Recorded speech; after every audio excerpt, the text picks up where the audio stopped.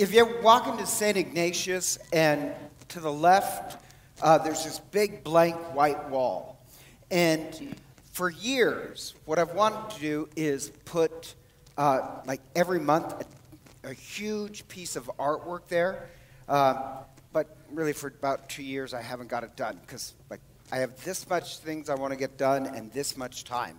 But do you remember, like, those banners that we hang for Easter? They're actually not banners. We just printed them off on a laser printer, a huge laser printer, and you can have that done to any artwork. And so once we did that, I was like, I could put that on that wall at St. Ignatius. And every month when the kids come in, expose them to some different, Catholic piece of artwork. And the one I wanted to put up for November, and by the way, I was thinking about doing in that wall out there, just really never get it done, is this one by Fr Angelico. And Fr Angelico was a monk Italian monk, lived in this monastery of San Marcos, and I had never heard of him when I really got ordained. And after I was ordained, this monk and I took this trip through Italy. And when we're in, did I say, yeah, it's Florence. He says, well, we have to go to the monastery of San Marcos. So I was like, oh, okay, whatever. Holy cow.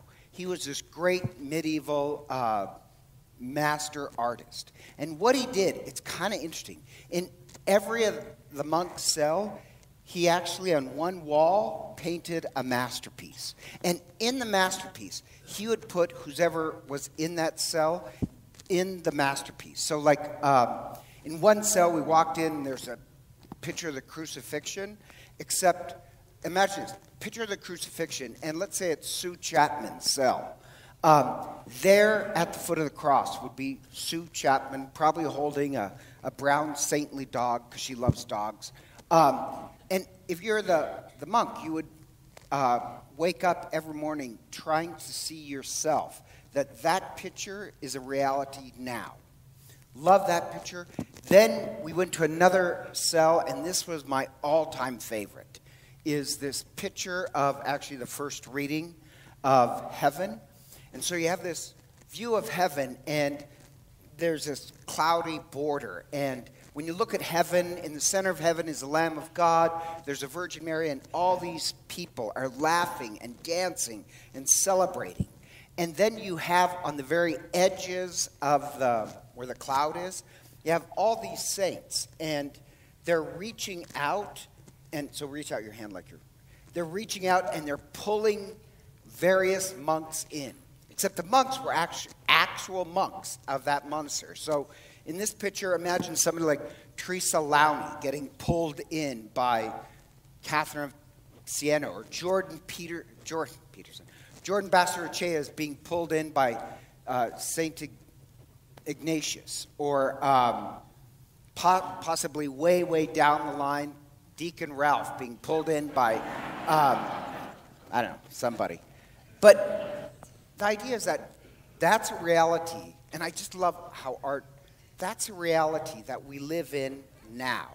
That all those in heaven, they're in the great feast of the Lamb of God, but it does say in the book of Revelation, their prayers are reaching out, pulling us into heaven. And I love this idea that we live in this communion. We're praying for them, they're praying for us, and all of us are in this one act of worshiping God. That their prayers are pulling us into heaven. I love the fact that we live in this mystical communion, not just with each other here, but with the entire church. Even the church in heaven, we live in union with them, and they're drawing us closer and closer to the great feast of the New Jerusalem, heaven. And like I love that psalm. There's one psalm that says, you were, like, I'm going to update it. You were born in Montana, and you were born in Nevada, and you were born in Minnesota, but in you was born Jerusalem. I love that. And we believe that. By baptism, in us is born the New Jerusalem, heaven. We might have been born all over the world, but in us is born this communion with all those in heaven. And the other thing I'd really like to do if I had time was write a book of all the various stories of 29 years of priesthood of parishioners who had encounters with the saints.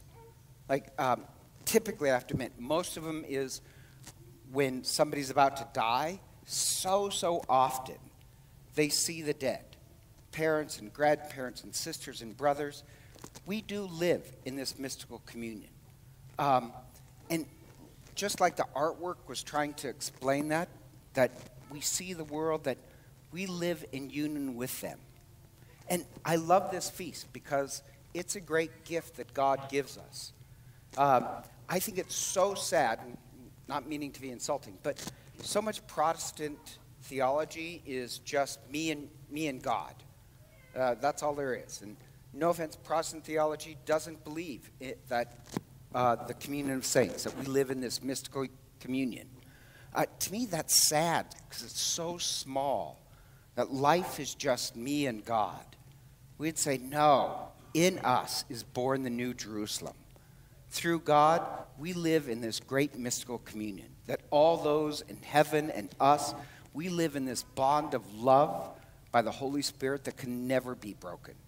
We want to see the reality now is that they're pulling us into heaven with their prayers as well.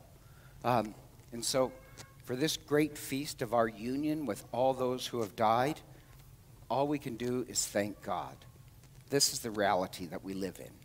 And so together, please stand and let us profess our prayers.